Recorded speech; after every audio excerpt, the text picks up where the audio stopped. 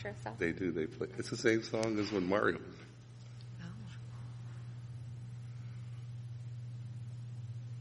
From Erie Zone Government Access, Channel 9, from the City Hall Council Chambers, it's time once again for the Taxpayers Hotline Show.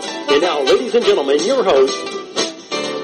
Good afternoon, everybody. This is John Steiner. Kaz is running a little bit late today, so I will be taking your calls, and we brought in a special guest today to talk about some of the great things that she does, and that's Ruth Thompson with the Anna Shelter. Thank you. Ruth, how are you today? Good. How are you? Good. So what we'll do is, of course, we'll have the phone lines open. 870-1284 is the number. If you have any comments, complaints, or anything you want to talk about, call in. Ruth and I will talk about what's going on at the Anna Shelter these days. And Kaz might come rolling in here at any second. So it's business as usual today. So hope everybody's having a good Monday. And Ruth, how are you today? I'm really good. Thank you.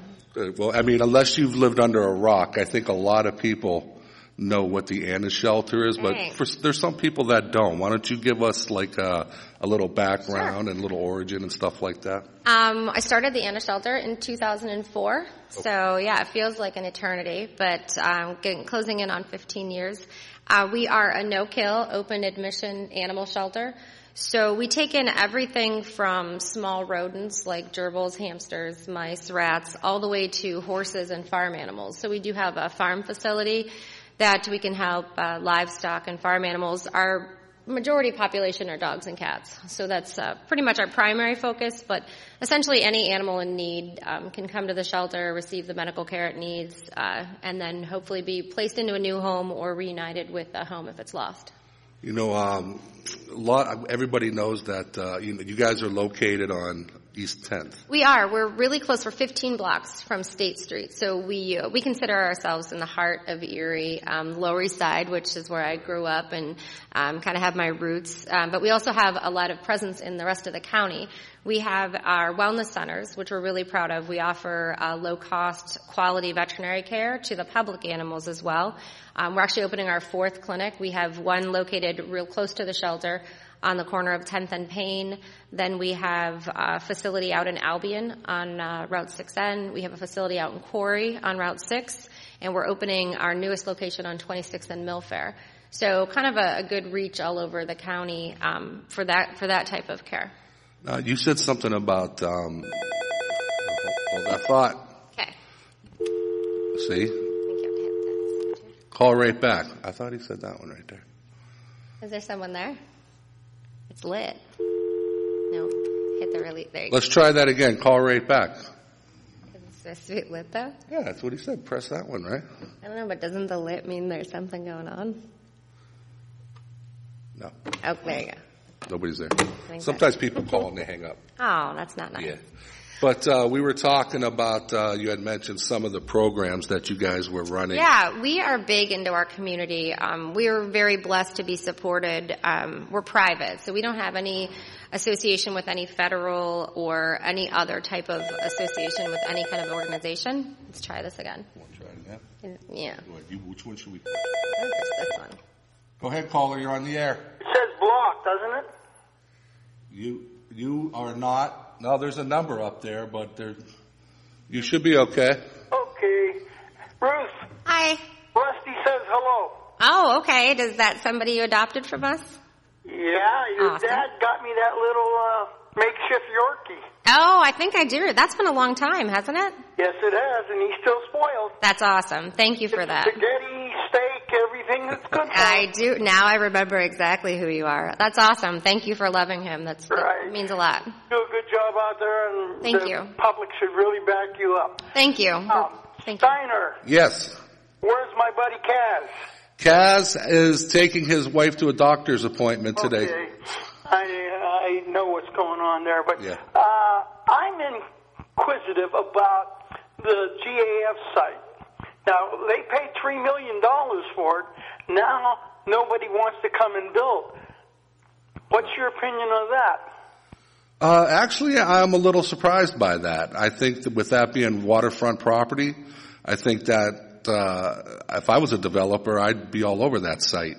Well, since Mayor Schember has wanted to get alerted now for the whole city, maybe they will come in because they can get a 10-year ride, then peel out. Well, see that, and therein lies the problem. I remember when the former Mayor Filippi did that, a lot of people took advantage of it, and I know there was a company right down on the bayfront Sun. Actually, it's right next to that. It wasn't Sunburst. It was the one next to that. Okay. As soon as their LERTA was... Being alerted, then bailed. Yeah. As soon as their LERTA was up, they left town, and they leave us holding the bag. I think the LERTA is a good idea. I think we need to do anything we have to do to encourage economic development. But we need, to establish different, criteria for the out clauses as far as... priorities to whatever. You can't give alerted to the whole city. I mean, you can give it to the affected areas, the blighted areas. You got realtors and people who come in and take advantage of that. And who takes it in the end? The taxpayer. Well, at this point, it's a tough call because, you want, a lot of people aren't going to buy properties in the blighted area, unfortunately. Well, that's because of the school system, too. Right.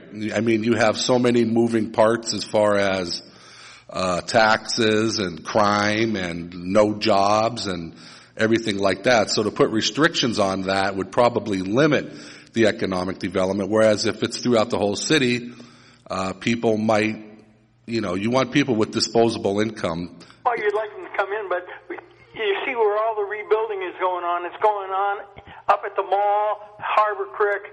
They're going where the taxes aren't so bad and the school taxes aren't so bad.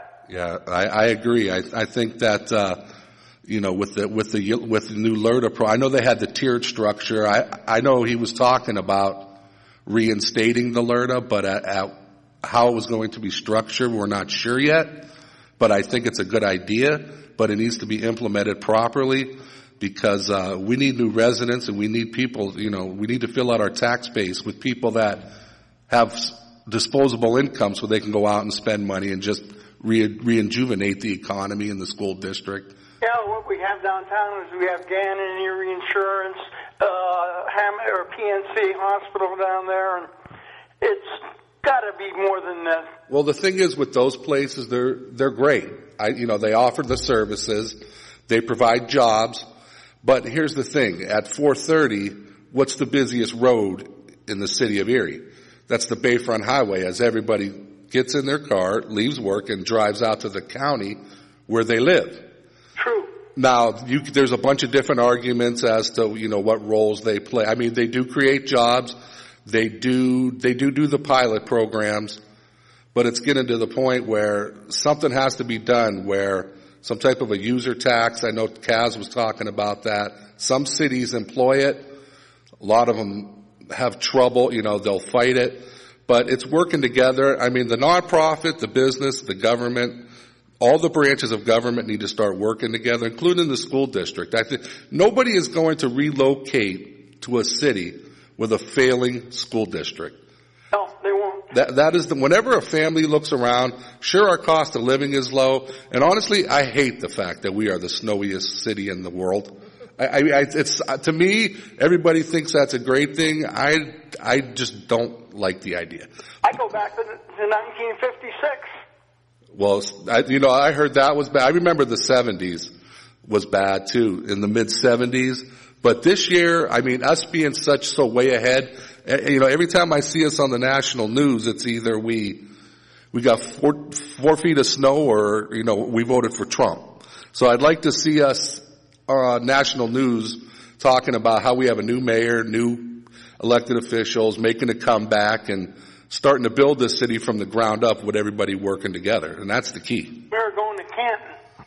That's what I don't know all the details, but I know they do some economic development programs over there or something like that. Down to the Lower East Side, the Lower West Side. Look at his own city before he goes somewhere else. Take care of what we have and not what somebody else is doing. Well, it's good to go other places and get see what they're doing. I mean, why reinvent the wheel if somebody's already had the courage and the heart to try something new? I mean, not everything that they have is for us. I mean, we have a lot of Bayfront residential property on both East and West Bayfront that are developable. But, how do these other places do it? What incentives do they run? What programs do they offer? I'll leave you with a word of wisdom. I need one. For the mayor. Alexa, how do I fix my city? Have a good day. Take care. Thanks for calling. Call back later if nobody calls. All righty. Okay. Cute. So, yeah, John, he calls regularly. Yeah, I remember who he was after he started talking. He's pretty knowledgeable about stuff. There you go. Go ahead, caller. You're on the air. Hi, John and Ruth. my boys, my ginger cat. Could you hold on a sec. Could you do me a favor? It's hard for us when you're up front. It's hard for me to hear both. You know what I mean? Just could you step out in the hallway and just call back? No, because I'm sitting here. Well, I think what happens is the phone is a second behind you, so we hear you and then we hear you again. It's you stay on it. Just walk back there. Stay on it. Just be easier to hear you better. When people call, we get feedback. Then we ask them to turn. Sometimes they should turn on the mic, but I'm still on. What'd she say? Okay, is this going to work now? Yeah, that's good. That's better. Thanks. Okay. Perfect. So I have 2 ginger cats that I got from you guys 5 years ago. Oh, thank you. I have a couple of things I want to talk about. But sure. So there was this older cat who was walking around in circles in the intersection a block away. And frankly, I was afraid to touch him because I didn't know if he was rabid or what. So I emailed and called and texted a friend who I know cared, and then I think I shared on Facebook to the Animal Network, and eventually I found out it was somebody down the block. Okay. Apparently somebody had taken the cat to you guys. Okay. So tell us about how can we be most helpful in getting the animals that we see reunited. Yeah. Not everybody wants to touch or take them home, and it's wise to do that. Yeah, and there can be a safety issue with that too. Unfortunately, it depends on how you look at it. Animals in Pennsylvania. Slow down, please. Say it again.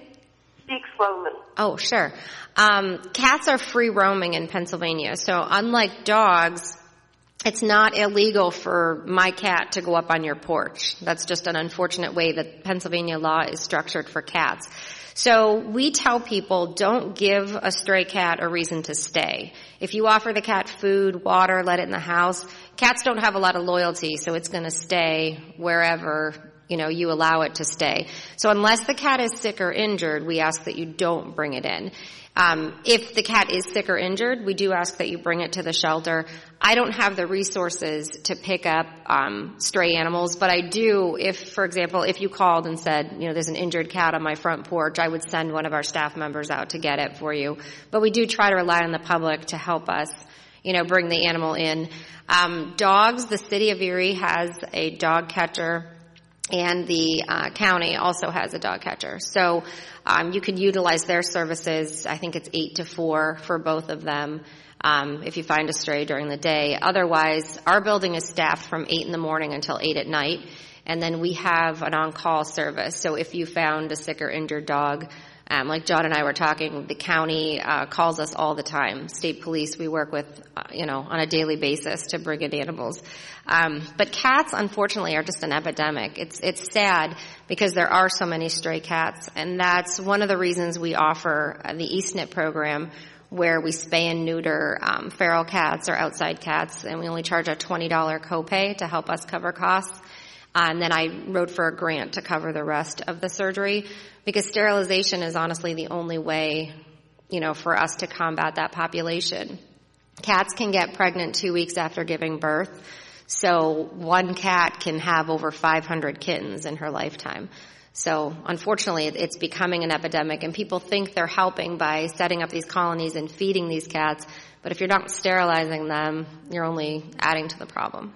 That was tough. This guy was obviously in distress, and he was, but I was afraid to pick him up, and then it was too late for me he was gone. Right. I walked all over the neighborhood, and anyway, I did meet with his people. He eventually got reunited. Oh, good.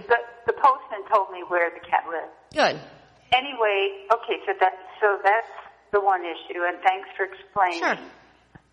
This is a theory I'm developing, John. I'm concerned that from at least the 900 block all the way to Sassafras and maybe more, West 12th Street on the north-facing side, on the south side of the street, the snow has not melted, and most of that sidewalk is inaccessible, some of it significantly. And I think the city should get them to clear their sidewalks. So I was thinking about it. Now, that's an area where it's zero lot line, mostly zero lot line. It's also not parking in most of that area. So maybe the plows are exacerbating the problem. I don't know. But so you have a confluence of several things. You have no parking, so that they're plowing close to the street. You have narrow sidewalks. You have zero lot line, and so and it's north facing. So the snow's not going anywhere. Well, when you think about 12th Street, as I picture it in my mind, it kind of reminds me of Burton, when you 38th and Burton, when you come down Burton, where you can shovel the snow, and as soon as those plows come by, it's right back on where you just shoveled. And the thing is that when it freezes, you can't shovel it. You would have to the ice removal. There's certain times, of course it's against the law. Everybody has to have their sidewalk shoveled. But in this day and age, in reality, in the snowiest city in the world, sometimes we have to take it with a grain of salt, and we have to work with these business people. 12th Street is usually a business corridor type of thing, where usually you don't get too much citizen traffic as far as walking and, well, maybe biking. But, I'm not saying that it shouldn't be taken care of, but in some instances you need to show a little bit of leeway to some of these businesses, especially on 12th Street, with that being the industrial corridor. Now, I don't know what every building is over there as far as, if they're industrial, what commercial, whatever. But, we have to be a little lenient with that. And the rules are on the books, like we talked about before. We can tell them, enforce, but do we want people enforcing snow code, shoveling codes, or chasing bad guys and, people robbing, Circle K every week? So I think it's not that it's not important, but as far as the selective enforcement it goes, we have to be smart on what we do. Now, I'm not saying that they shouldn't take care of it, but on that corridor on 12th Street, what they do is they get 4 plows together and they push it, and then boom, right onto the sidewalk where it goes. So I understand what you're saying, and especially this year with the way things have gone with the snow, it's kind of hard to hold them responsible when there's 50,000 other places that need to be held responsible too. But I understand. So. Well, the part of my theory is maybe this idea of zero lot line isn't always a good idea in our construction codes. I know the port is proposing to put in some zero lot line construction down at 12th and State. Maybe zero lot line in certain locations poses more issues to snow management than not. And 12th and State and the Bayfront Connector, specifically where they're proposing to put in zero lot line construction, is a heavily used pedestrian area. So that's not a good place to do that, in my opinion. In my personal opinion, the less codes and restrictions, because I know a lot of my friends that are involved in business, they won't come to the city to do anything because of codes and other things like that. So the less codes that we put on businesses regarding, fire and this and that and this and that, I understand that it's needed, but we've pushed a lot of businesses away that I know personally about it, and it concerns me. So we're going to have to let more callers in. Wait, there's one more thing I want to mention, because you have your guy who calls all the time. That you mentioned the GAF, that they didn't get some takers. Well, my concern with the port especially where they want to close in the area under the lower observation deck. They want to get rid of the parking and they want to close that in. And they say they want to put more retail there. That's going to end up being walling all that area off, and you're just going to have structure there. You won't be able to see across anymore. If we can't even get a bidder on the gas site, I think the port should just slow down on trying to put more retail, more businesses, more restaurants, more Ferris wheels down at the port. Maybe we don't have that much demand. Okay. That's okay. You can react offline. I'll hang up now. All right, thanks. At this point, we need tax revenue, plain and simple. We need down there. I think some of the plans that I've seen with the mixed use to have commercial, residential. I think that it needs to be. You have to have both of those with some public access. I've seen like 2 or 3 different architects bring forward different plans, but the thing is that is our most taxable property. So we need to have a little bit of everything. It's office space, retail, commercial, restaurants, business. And we need to make it a lively place where people with disposable income come down and spend money. The downtown area is the total opposite. We're full of Dollar Generals, liquor stores. You can buy a 40 for like $2.50 up the street. I mean, if you walked, I stood at a friend's business and I was standing outside. It was in the afternoon. It was about 3:00 in the afternoon. And I was just looking around and, I'm standing there and there were business women walking up and down State Street and these guys were catcalling them and embarrassing her. We don't need that kind of stuff. Go ahead, caller. You're on the air.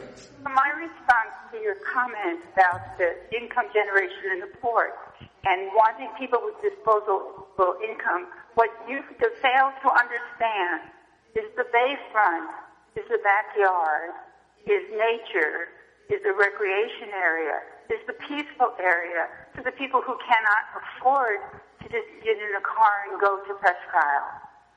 This is a precious resource that we are potentially throwing away.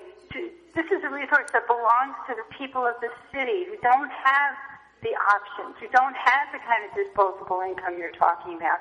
And we owe it to them to protect that rare and precious resource. Duly noted. Thanks for calling. Ruth, Well, I appreciate you calling. Thanks. Here's the situation, okay? I've been invited on this show many years, okay? And I just give my opinions on things and try to give people something to talk about and listen to, and that's it. If you may not agree with my opinions, good. If you don't agree, give me a call. We'll talk about it.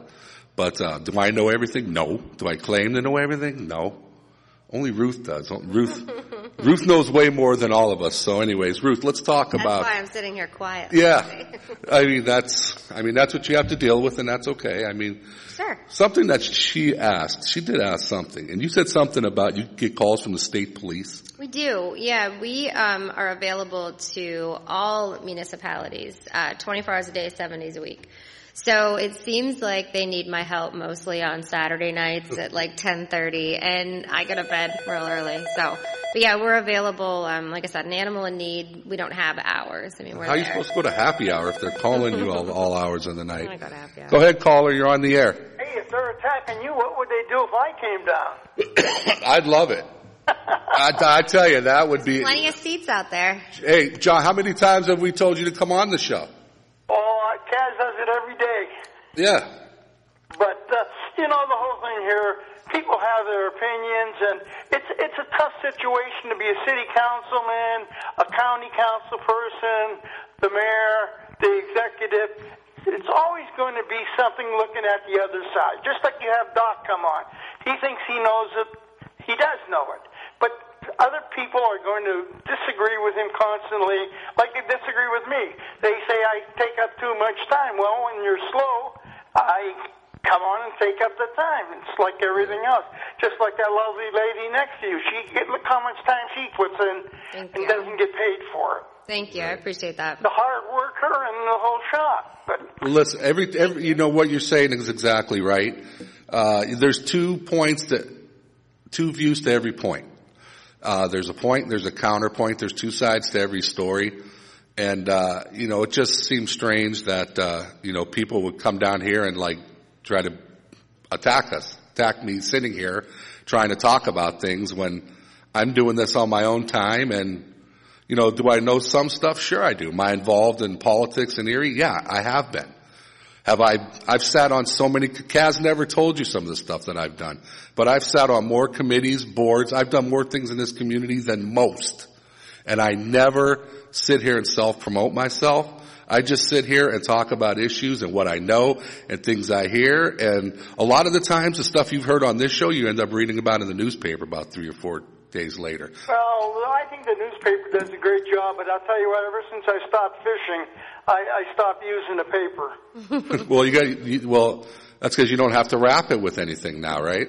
Absolutely. Ruth, you guys use a lot of newspaper out at the shelter? We do. That's something you can donate. Yeah, we ask you to take the shiny parts out. So any of those ads we can't use. So dry newspaper, old toys, old blankets. Yes. I got a back seat full of toys I'm going to drop off. You're the best. Probably at the store, not at the you know where to find me. Ruth, let's, do you have any more questions, John? No, not today. Just have a great day, and people out there, maybe I'll come down with my Mickey Mouse suit on. There you go. I want to be here that day, so let me that'll know. be entertaining. We've had some people that have dressed up. Oh yeah, Randy Brewer used to do it all the time, and he was a real character. Yeah, back in the day for sure. But have a great day. Yeah, if nobody Bye-bye. calls, call back later. You guys have a website? We do. It's theannashelter.com. So put the word THE. theannashelter.com. Yeah, Anna like a girl's name. It's right here on my shirt. Theannashelter.com. We're real active on Facebook. We have an amazing Facebook presence. This technology kills me anyway. Right. But, for example, we shared a post recently about a dog that came in as a cruelty case. And it was shared over 800,000 times, which I was just floored. When I looked at 24 hours, I looked at they give you a little synopsis of what your Facebook page is doing. And to see that post had been shared 800,000 times and reaching people of Australia and Germany and, crazy. So we're really blessed. And that's something we were talking about earlier.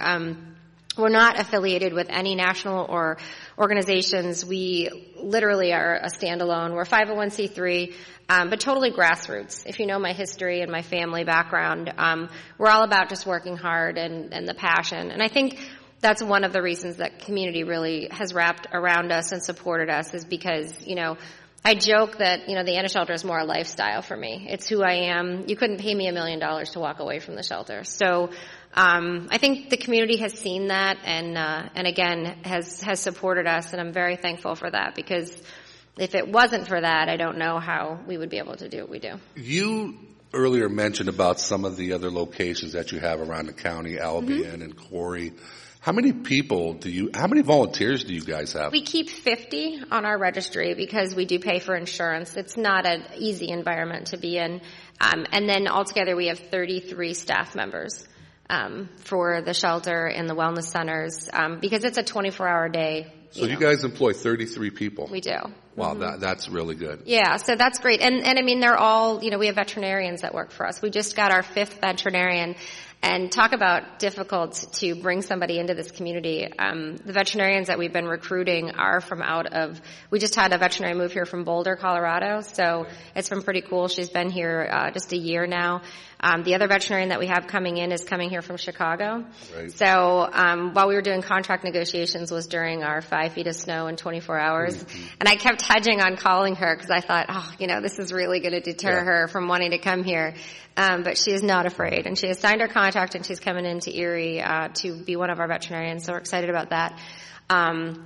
But yeah, there's always so much going on. We talked about some of our other programs that we offer that I'm really proud of. We call it Anna Cares. It's an acronym. It's a community outreach program that I started. It's on its 6th year now, and it has grown to now have 2 employees and has 7 volunteers in that program. Some of the things we were talking about earlier, we visit over 400 senior citizens a month. So we go as far as Corey Manor, all over to the different senior homes where we do pet therapy visits. We're active in all the different schools, Erie County and Erie City schools, where we do education programs for children anywhere from 1st and 2nd grade, and then we do a university program. Really excited. We partnered with Gannon, Barron, and Mercyhurst, where we have programs kind of like pet therapy for, your college students that can't take their dogs with them or their cats with them. We hire the only Pets for Vets chapter in this area. There are 21 chapters across the country. We are only one of 2. The other shelter chapter is in Texas. So we were approved as a Pets for Vets program affiliate. We do a public food bank where we give free pet food to people that need the help to keep their animals home and maybe can't afford food for whatever reason. So we try to help the humans as much as the animals. I love people, right. Not the same as I love animals. I'm a Christian. I don't blame you. No, but I do. People, they don't blame you. I do believe, and another reason this has been now the 3rd year with Erie Gives, that the shelter has come in number 2 to the number of donors to Erie City Mission. And I love the mission, and we actually partnered with them this year for some really cool programs. I love what they do for people, and I believe as a Christian, animals are below people. I mean, should not be treated as humans, and so I love the fact that our community has supported both, us and the city mission, because people are just as important, if not more. Certainly, I like some animals better than I do some people, but but I'm all about helping humans too. I mean, we joke all the time about the 2- and 4-legged.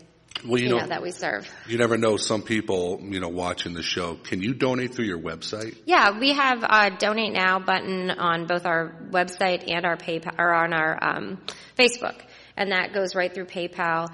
But if you can't afford to help us out monetarily, there are things we use every day like bleach, laundry soap, paper towels. I have some extreme couponers who have been bringing stuff in. Amazing what these people can do with that. Blankets, if you have any blankets or towels, they can be more than gently used. I mean, they're going to dogs and cats, so they can be stained. They can, not super ripped up, But there's lots of stuff that you can do to help, even if you just want to come and visit. We love having visitors at the shelter. We're very open. We would love to have you visit. So if that's something you have time and, that's the resource that you have available to help us, bring it. Like people that donate money, what kind of things would you like to spend it on? I mean, what do you wish? If you had a wish list, what would you wish for? Right now I'm looking to buy some more kennels. So that's something that's expensive that I'm trying to buy. Our number one expense is medical. So we spend, an exorbitant amount of money on medication, and right now we have 63 dogs at the shelter and 109 cats, so that's a lot of animals. And being no-kill, we treat for everything from upper respiratory to parasites. We have amputations that we do. We do critical care surgeries. We have a critical care area for animals that are in need of that. And now with our cruelty division, that has been unbelievable.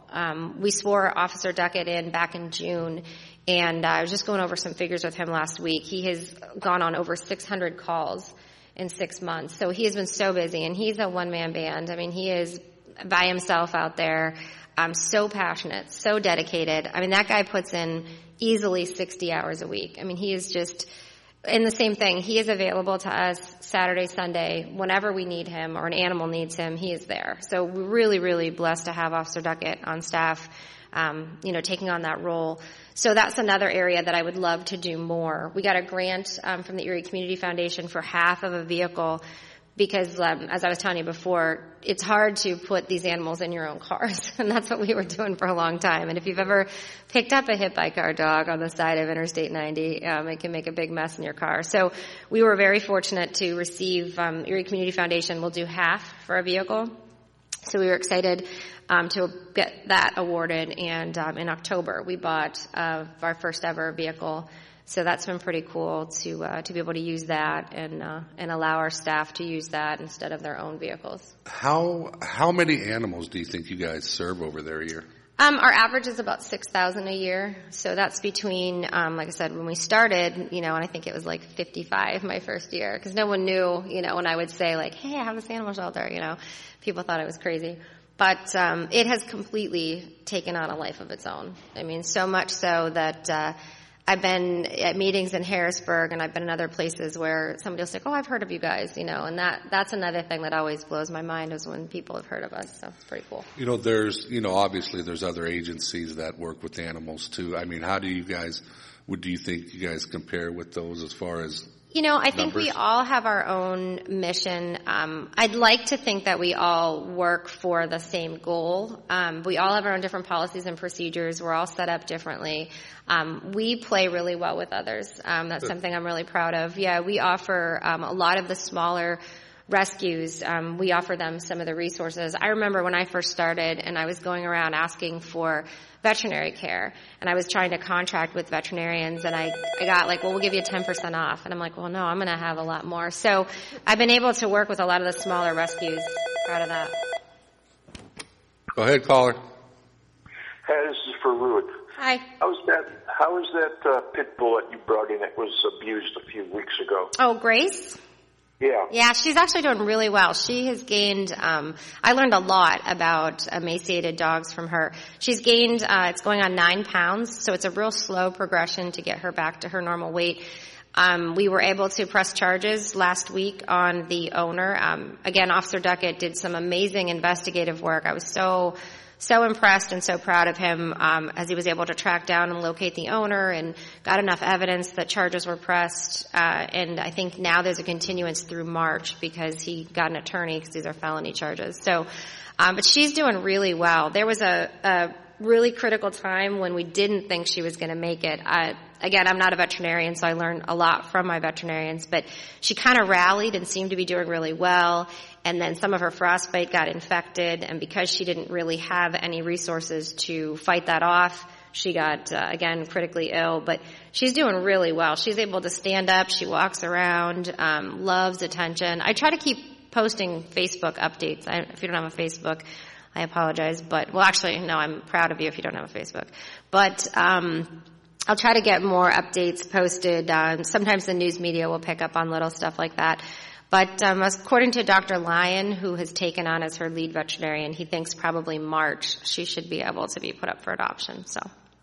Yeah, I've seen pictures of her on Facebook. She does look like E.T. Doesn't she? She's got the funniest, and well, especially because she's so thin, and she's got this big head. But she's doing really, really well, and she's such a nice dog. And the more I'm finding out about, why it happened and what happened, it just makes me lose so much faith in humanity and how we treat animals and then how we treat each other. But a really nice dog, great temperament, very sweet. So she'll make somebody a really good pet. That's good to hear. Thank you. Yeah, thanks for asking. Thanks for calling. Okay, once again, I'm John Steiner here with Ruth Thompson from the Anna Shelter. We were talking about something else before the show started. Yes. And I said it was okay if you wanted to ask me a question. Yeah, I did. Ruth, some of you know that when the shooting went down in Las Vegas, who was singing? Jason Aldean. Jason Aldean concert. Ruth was at the concert, and when the fire and the shootings were taking place, I asked her if I could ask her some questions about it and what her thoughts about what happened, and maybe get a first-hand account of somebody that's actually been there. Would you be willing to share some of that with us? Yeah. Definitely, something I'll never forget, never had wanted to experience anything like that. I've gone to that festival every year since it started, and I don't get a lot of time to myself, and I don't, so this, I think part of me still is angry because I feel like something that I really loved was taken away from me. So that was always something. It's right around my birthday, and so every year, I'm super psyched to go to it. And I love country music. I'm a big concert. I pretty much go see any live music, but country's my thing. So went, and it was great. All 4 nights were great. But that particular night, and unfortunately growing up on the Lower East Side, I'm very familiar with gunshots and what that sounds like. So in those first 3 shots, and now that I know so much more about what happened and who was shooting and that kind of stuff, but I heard those first 3 shots, and I heard people say like, oh, we thought it was fireworks. But I knew right away, and I said to my boyfriend, I said, somebody's shooting a gun. And I thought maybe there was a huge crowd of people. I thought maybe, some idiot in the crowd was showing off or being stupid. And then, it just, carnage, and it was awful. It was something that I wish I could forget. But I still hear it. There are times when I feel like it was yesterday, and... How many shots do you think were fired before people actually realized that something serious? I think those first 3, because they weren't aimed at any people, but then as people started getting shot, I think the majority of the crowd realized, people, and the crazy thing was, and why at the time, the people that I was with, there were probably 7 or 8 people in my initial group that I hid with, and the reason we thought there were multiple shooters was, one, the sounds of the guns were very different. And then where you could see people getting shot, people were getting shot in different areas of the crowd. And then there would be a lull where there wouldn't be maybe 15 or 20 seconds where there wouldn't be any shooting, and then it would start back up again. And, so I think there was a lot of concern and confusion as to what was going on. I think that was probably all of it was scary, but not knowing, what was going on or where it was coming from or, what to do next. And I think, at one point as I was laying there, and I was literally praying out loud, and I was thinking that it was an ISIS or terrorist attack. Yeah, because the whole theme of it's country music, so everybody's all about America, and, and they were always doing tributes to the military, and it wasn't uncommon to see somebody wearing an American flag, or the country artists were talking about America. And so I'm laying there thinking this is somebody that hates America. This is their way of showing that they hate America. And I didn't know at the time were bombs going to start going off, were they going to start blowing up the strip, what was happening. So now looking back and realizing now, okay, so he had 2 rooms with 2 different angles and all those different guns, and that's kind of makes more sense. But at the time, I didn't think I would be here. I definitely thought that when you actually did, how far did you run, and where did you hide? I used to say that I don't even run even when being chased, and that's not true. I ran like the wind. I literally kicked my shoes off and I ran. Once we hid for a long time. I was kind of like proud of myself because somebody would say, well, how long do you think you hid in that first area? And I was like, probably 15 or 20 minutes. And that's the initial shooting went from 10 p.m. to 10:18 p.m. So it was 18 minutes, where the gunshots, like I said, it stopped for maybe like 20 seconds, enough time for people to be like, okay, now what? And then all of a sudden it would start up again. So, it's hard to describe, but the area that I was sitting in, and I got a little bit, one person made a comment when I said I was sitting in the VIP section. It was $50 a day more to have this area, and there were, 3,000 people in this area, but it had like a separate bathroom, and, I'm 46 years old. So back in the day, I was the girl in the front row with the throngs of people. We're not front row people. Right. Now I'm kind of like, I don't want to be bumped. I don't want beer spilled on me. So I opted, for the extra $200 for the weekend. I was like, you know what? And that was called VIP. But again, if you see it, it's very loosely. It was like a, metal trailer type of thing, roped off. And, so that was the area that we were in. And, was that more, accessible to where, as far as, it was across the street from, it was, in fact, the pictures on my phone, like you can see, I was staying at Mandalay Bay too. That's the hotel that I stayed at because it was right across the street from the venue. But, yeah, so I don't even remember what I was talking about. Now you got me all like, ugh. That VIP section? Yeah, so once we were able to, so we were hiding there for, what seemed like a really long time, and I could still see everything going on, but we were hoping that if there were people like on foot shooting at us, like they wouldn't maybe find us. And then a SWAT team member broke our door down and, yelled for us to start running, and he actually, when they looked scared, that's scary, and he said, he said, just keep your heads down and run. And he's like, just run as fast as you can. And so, but again, once we got there, and then you just look around, and it's just things that I never thought in my lifetime I would ever see or witness. And I've always had so much respect for the military and for the police. But, to know that you're going to go into a situation where you might get shot at is insane. So I don't know how they handle that or how they do that. So, definitely something that, it will take me a long time, I think, to completely recover from. And I don't know that we talked about that before we came on air. Like, I don't know if it's something I'll ever get over. And I definitely feel like it's changed me. Even being here, I've noticed myself much more aware of who's walking in and out the door. I've already figured out how I would get out of here if I had to get out of here. Like, things you don't normally think about. I gave up. I had some concert tickets and I've given those away, or I just have no desire. I usually try to hit one Steelers game a year. I'm just not even interested in doing that. So, who knows? I guess just one day at a time, and, maybe I don't know. Like I said, it'll never go away, and I still hear it. There's a lot of times we do the Otters games. I'm a big Otters fan, and, even sometimes there, the crowd will start screaming, and I'll have to just kind of talk myself into it's fine. They're having fun. Nobody's getting hurt here.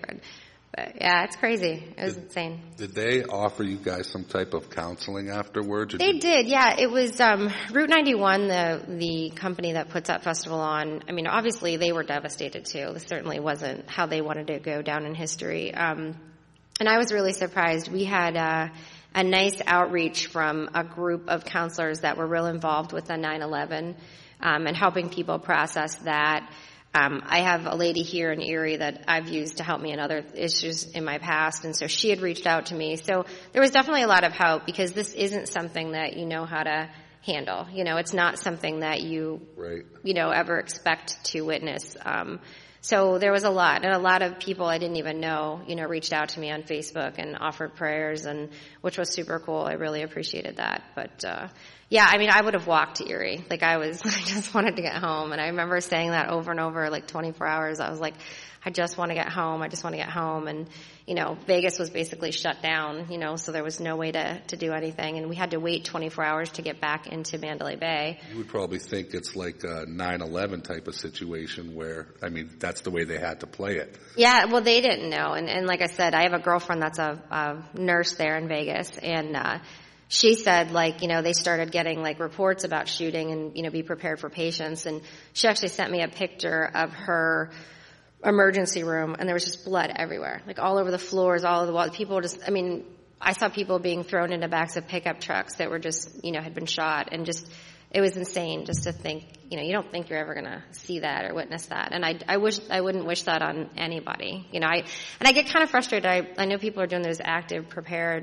shooter preparedness classes, and, I don't know how you could prepare for that. I guess knowing how to get out and things like that. But even here, we're watching people walk in and out, and nobody's being metal detected, and I hate to think that we live in that environment, but, we do. So, I don't know. With school shootings and places you think you're safe, just crazy. Today's society, nobody's safe anywhere. No, it's frightening, and that we live in this environment. And I'm all about, another thing you and I talked about before we went on air, I have guns. I have a permit to carry concealed. I shoot in my backyard, kind of redneck. I live in the middle of the country, and we have a little shooting range in our backyard. So I'm all about protecting myself and the right to bear arms, but I truly believe our forefathers had no clue. We're thinking that anything like this could possibly happen. And nobody, after hearing machine guns being fired for 20 minutes, there isn't anyone that needs to own a machine gun besides the military. I don't understand how that's okay. They're only made for one purpose. You've hit the nail right on the head. When the founding fathers put that together, they were loading muskets. Yeah, they weren't thinking of Stephen Paddock with 53 military-style guns in his room, calculating how he was going to kill a group of people on the ground. So I like I said, I'm all about carrying. I have my own gun. I actually have 4 of my own guns, and I'm not against that at all. But I don't believe that my forefathers, when writing the Constitution, would have been like, yeah, that's cool. Let that guy buy 53 guns in a year. And again, they weren't. And as someone, because I've said this publicly, I'm not afraid to speak my mind. And I had somebody message me on Facebook and say, like, well, I have the right to own a machine gun if I want. Well, that's fine. Then you can't buy the ammunition. If you're a collector and you want to see one, that's cool, then own it, but don't be able to shoot it. So, and then right afterwards in Texas was that church shooting. Same thing, military-style weapons and just in carnage. So, and until you've experienced, I think that's another frustration when somebody says like, oh, well, I would have done this. You have no idea what you would have done. And if you'd have told me that I was going to run for 2 miles on I-75 in Las Vegas down the middle of the freaking highway, I'd have been like, hell no, I'm not going to run. Like, I don't run, I ran and there was just no stopping me. It was like 50 of us that we were hiding in a parking ramp. And that's when I said, if they're going to come and set off bombs, it's going to be where there's 50 of us or 300 of us, not where there's honestly, 2 of us running. For a terrorist attack, that would be an ideal location. And I've said that before. And so that's why I said, they're not looking to kill me. They're looking to kill as many people as they can. And again, this is when we thought it was terrorists. So that's what I said. We're like sitting down, like counseling this 300 of us hiding in a parking ramp. And I'm like, we are sitting ducks. Like we need to run. Like we need to just get out of here. And so we did. I mean, we just all got up and started running, and it was crazy. Well, you kind of talked about people not owning machine guns, and a lot of my friends, they're hunters, and I'm not much of a hunter myself, but I enjoy shooting, and I think from what I hear from them, they're under the premise that if the government starts with machine guns, that it's just going to keep progressing to where they lose all their guns. And it's, I don't understand that argument. That reminds me, one time I had somebody say to me, and I kid you not, we're big into spay neuter at the shelter. Big into animals not being able to reproduce, And I had a lady say to me, like, well, if you had your way, eventually there will be no more cats and dogs because none of them would reproduce. And I was like, really? Do you really think that is the case? Like, come on. So it's the same thing with this. I mean, there has to be, and I don't know what it is. Like you said, I don't know everything, and I'm not proposing to even want to get involved in lobbying or anything like that. I just know that the way our community is and the way our society is, we need to do something. We need to do something to better protect each other, to better protect ourselves. I don't know. Just politically speaking, the gap between the liberals and the conservatives just continues to widen. Yeah, it's sad. It's that whole idea of just not being able to get along, and I see it on such a small local level. It scares me to think of, a county or state or federal level. And it just doesn't make any sense. But it's just finger pointing and blaming and. See why I stay in my little bubble? Like I just stay in this little bubble. And a shelter stay bubble? in this little bubble. Yeah, my dad was all about trying to change society, and I'm not. I just, I want to it's that whole bright in the corner where you are. I want to lead by example and, be true to myself. And I don't know, people either like it and want to follow along or not. So. Well, I know that you have all these different programs, so you're focused on helping animals. And animals and people. I grew up in a family that was very philanthropic. I mean, we just talked about this Sunday night. My mom, 82 years old, wanted chicken wings. So I took her to Plymouth last night. It was so much fun. And, she and I talked about how, we had foster kids at our home, neighbors of ours that we barely knew, their house burned down, and my parents moved them in with us for 3 months. Like the crazy stuff. And I'm the youngest of 7, and my grandma lived with us. Like we always had this huge packed house. But my parents were all about, helping others. And, we're so blessed. We need to help other people. And when I say we were blessed, I mean, my dad worked 2 jobs. He worked at Hammer Mill for 17 years, and he worked, ran a flower shop with my mom. I mean, they were hard workers. We didn't have a lot, but I felt like we did. You know what I mean? Looking back, and I'm like, oh my gosh, my parents were poor. But man, they never made us feel that way. And so I think we just always gave back. And so I think that's where I get a lot of it. And I'm so really blessed for good parenting. Well, like I've told you before, your father was the first guy to ever invite me on this show back when he was alive. Very and cool. He was here. Yeah. I still feel his presence here, as weird as that sounds. Like I know he loved Erie, like ridiculous. Like the way I love animals, my dad loved the city. Like crazy. And he was so disappointed. I actually lived in Erie. My dad died when I was 38 years old, and I stayed living in Erie until he died. And then a few years later, I honestly moved because of other reasons, but I just felt like it would be such a slap in my dad's face if I left Erie, because he loved Erie. There was just, honestly, had so much passion and so much heart for the city. So whether people agreed with him politically or not, you couldn't deny the fact that, this was his town, and he was so proud of it. And but yeah, he was a good dude. I used to work at a local agency that worked with juvenile offenders, and that's when they were trying to introduce the curfew within the city. I remember that. So he had asked me to be part of the curfew committee. That was one of the first city committees that I ever sat on. Nice. 5 minutes, okay. And ever then I ended up starting a citywide shoveling program for seniors. Okay. And he called me. He said, "Come on about that too," and then every once in a while he'd say, "Come on." Yeah. And then that happened to him, and then Kaz took over, and so Kaz calls me a lot. That's to cool. come on the show, and those guys, they kept the show going. When I was younger, I would watch it too. So I don't mind doing it. And no, that's nice. I think that's nice for the citizens to have a way to be heard if they need to talk. And not everybody can make it to council meetings, so it's a good avenue for people to get a hold of you. Well, you only get a few callers. You get a lot of the same people that call. Well, and not to be offensive, but I mean, a lot of people are working right now. I was just about to say. So it's a tough time, so maybe people can watch it, in the replay. That's when most of them watch. Or you could do what? Here's an idea for you. You could do an email in your question, and then you could read it back. I don't know. An idea for later. Hey, listen, 2 weeks ago, they didn't even have I came and sat down. They didn't even have the phone set up. Okay. Well, maybe they could give out an email address underneath there and just say, if you can't call in during 2 to 3. Mike, I know you're back there. Email. Add that in there. Add an email. But we got to teach Kaz how to use Well, that's the thing. He knows that email. Somebody would have to print them out, and then he could just read them. Oh. So people could get their questions answered. Kaz he's finally got a smartphone now. Oh, no. So he's my dad passed away, so I actually still have his flip phone. So yeah, no, he would never. But Kaz had a flip phone till about 6 months ago. Oh yeah. Well, here's a cool story. So my car got broken into in Columbus. That wasn't the cool part. And my purse was stolen. And this was the year after my dad died. And I was more upset because my dad's cell phone was in there, my dad's wallet, things that I kept close to me because it reminded me of my dad. And so I was so angry about that. I didn't care about my money or anything that was stolen. I was so upset about those two things. 7 months later, I got a phone call from the state police in Ohio, and he said, you lost an orange purse, and I'll never forget because I'm like, orange purse, how ugly. And he said, we found an orange purse on the side of the road, and he said, it might be yours, so next time you're in Columbus.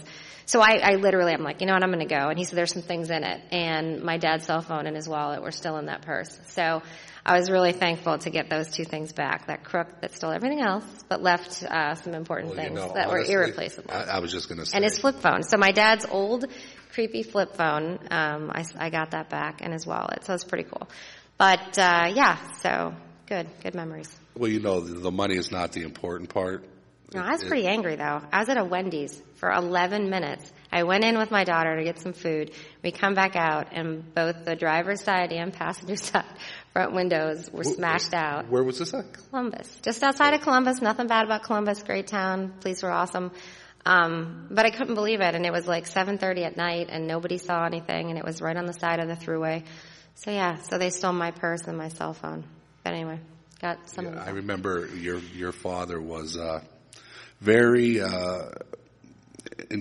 encouraging the casino coming into the city. The casino and the Otters were two of his prize things that he really worked hard to get here. And I think the Otters have always been close to my heart because I remember him traveling up to Canada and trying to woo this team to Erie. So I remember him being very proud when they chose Erie.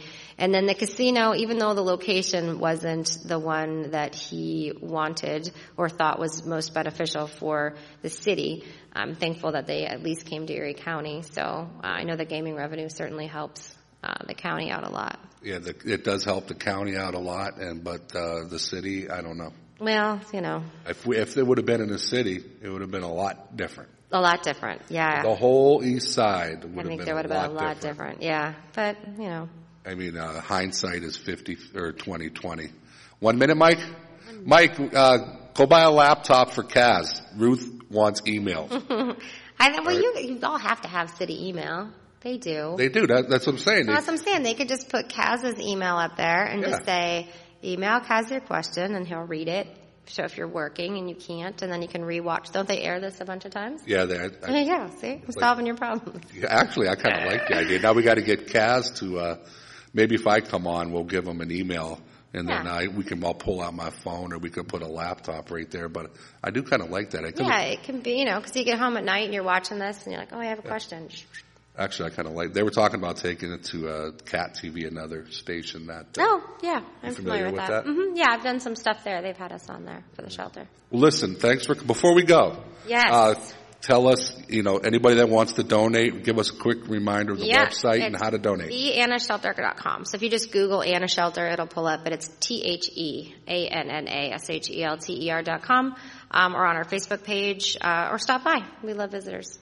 Okay, and if you want to volunteer or donate, hit the website or their Facebook page, and Ruth will take care of you. I will. Thanks, Ruth. Mike, hit that music. Hit that old school music. Let's hear it. There it is. There you go.